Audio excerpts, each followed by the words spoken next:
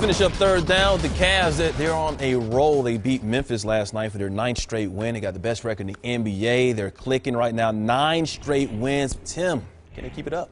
In the regular season, without question. And I'll tell you why. They finally figured out how to maximize Shaquille O'Neal's impact and the other guys they brought in, Jamari Moon, Anthony Parker, the new pieces, but primarily Shaquille O'Neal. When you look at this team, first 5 weeks of the season, they lost 7 games.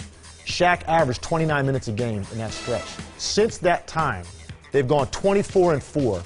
He has only played 28 minutes in the last 28 games 3 times. What that tells you is Mike Brown understands now. Shaq plays about the first 6-7 minutes of the game. When he's on the court, they go to him.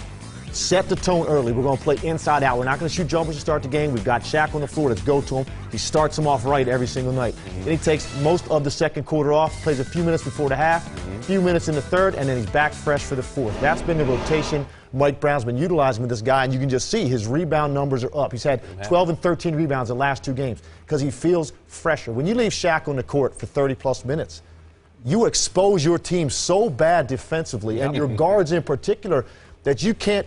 What he does offensively does not offset it. He'll give you the same production in 30 that'll give you in 22. So why expose your team to the problems he gives you defensively? Get him on the court for a shorter period of time, in shorter spurts, and go to him when he's on the floor, and it's working right now. They're on pace to win 66 games, and they're going to have the best record in the league. That's great analysis. I think, LeBron's going to do his thing throughout the game. You give it to the Diesel early, let him go to work.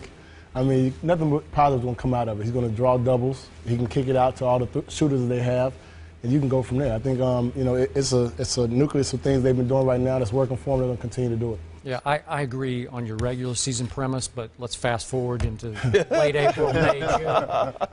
I just got to see LeBron figure out how to get his team over the Orlando hump or whoever it is that challenges them. Because late games, it's too much dribble, 1-on-5. And now he does have maybe a fading, but a superstar who is not going to like it if LeBron takes completely over at the end of the game and gets nobody else involved, right? That could be the best thing that's going to happen to LeBron James. It's the first time since he's been there in Cleveland. He has a teammate with strong enough personality to say something at halftime, in a timeout, during a huddle about what this team is doing with the ball. LeBron's never had that before. And if you look at this team over the last couple of years, by far the most predictable team in the NBA in tight situations in the fourth quarter. And it cost them the Orlando Magic series a year ago. You cannot come up the floor with a live dribble, 6, 7, 8 possessions in a row with one guy trying to go attack a good defensive team and try to beat them. And that's why he'll run into trouble against the Boston Celtics if they're healthy, if they don't show some creativity with Listen to this man. Oh, well, that's Wisdom. why he's an NBA analyst, and he's our best right here on ESPN, one of the best, of course.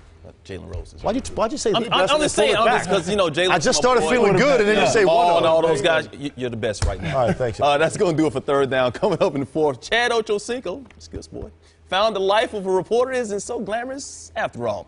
What would Ken do if Ochocinco was firing questions at him, the OCNN? We'll ask the guys coming up next. But right now, let's send it over to Rish.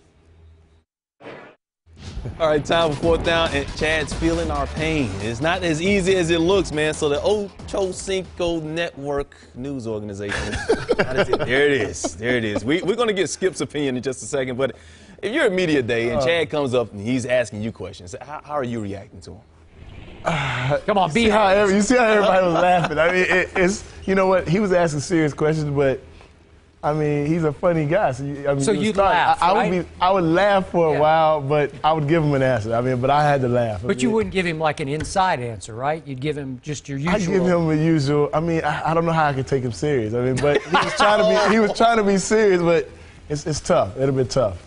I would love it. I would love it if I saw a teammate, because you know how many mindless questions that you get? To get a teammate, I'd call him 3-4 times in a row. Just come at me. I wouldn't necessarily give him anything that's going to be headlines, but I would at least give him the respect to call him my teammate or a guy that I knew that played in the NBA. Sure, why not? Yeah, trust me, I like Chad. I really do. We know. I felt sorry for him because this was painfully hilarious to watch. Because trust me, Chad, in his heart of hearts, truly believed that those guys were going to actually ask him up to the podium to sit by them, and he'd get exclusive scoops from Peyton and Dwight Freeney. He's saying to Dwight, we played together for a long time. No, you haven't played with him for a long time. Keep it real, really? So he's going to say something to the big media mob? That, come on. And again, I appreciate this is revolutionary, what he's trying to do, but it ain't going to work. How about security? That was hurtful. That was hurtful. Negative. It was like trying to get into the club, and it's like, no, you can't get in. A walk of shame? It was. Didn't care. So you're not afraid for your job right now? Is that what you're saying? You know, I think we're just fine. Because he's serious about this. You know, I think I don't feel threatened at all somehow. All right. I think ESPN's going to figure out how to get through to, get past the media and do what he needs. All I got to say to this is, please, child. Ooh, wrapping it up. I don't care how we feel. I've got a feeling he's still going to continue to do it because Chad doesn't. I know he's watching right now. All right, that's going to wrap up First and 10 for today. Great job as always. Great to have Ken Hamlin along.